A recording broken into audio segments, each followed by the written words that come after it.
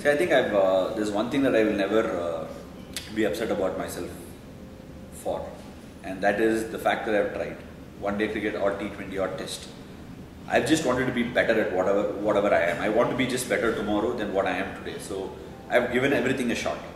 But opportunity needs to present itself, and I feel somewhere down the line the opportunity hasn't presented itself, and I can't really say I've not been given an opportunity, because I think that people who are taking decisions should feel convinced about me doing certain things, and if they're not convinced, it's fair enough because it's their call. But as far as I'm concerned, I've made the earnest effort, and if the opportunity presents itself, I'll make a good fist of it. But it doesn't matter what number I bat, how high I bat. All I require is the time to bat in the middle. So if I have the time to bat in the middle, I'd put my best foot forward and try and make runs with it.